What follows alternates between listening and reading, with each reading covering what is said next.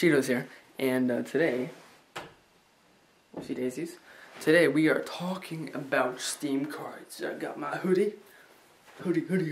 So, a little bit hyper today. A little bit hyper. I'm gonna try to remain calm. We are announcing Steam cards. They're on sale, and they are optional, $20 to $50. They have been in the directory of gift cards, and we are simply re-announcing them. No, I'm not gonna do that. I like squirming around. Face it. I'm a jumpy little kid. So, besides that, what are we talking about here? What are we talking about, Cheetos? Huh? We are talking about Steam cards. That's right. Best place to get games for your PC, Mac, or Linux. So if you run that Linux and you're sad there's no games, Steam's there for you. To be honest, of course, you know, the game developers have to pretty much make them, and Steam provides that game to you. If you don't know what Steam is, or if you do know, this is a little bit of a re-announcement that we do have Steam cards, and they're $20 and I believe $50. So if you're like making big bucks, you can obviously get a nice game. For instance, I don't want to name anything really, but there are the best shooters. The shooters that you play on consoles are on Steam, and not only that, but there's betas, there's everything there. Steam is one of the best places, I'm gonna say it again, to get online games for your PC.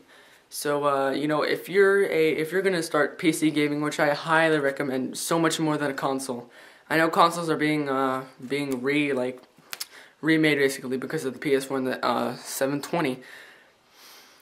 That's great, but consoles will always be like they always get to the edge of the line. So what that means is they always reach a really great point in gaming. The graphics are always good, but then a year later everything comes out good for the PC and you can run everything like amazing quality all the time.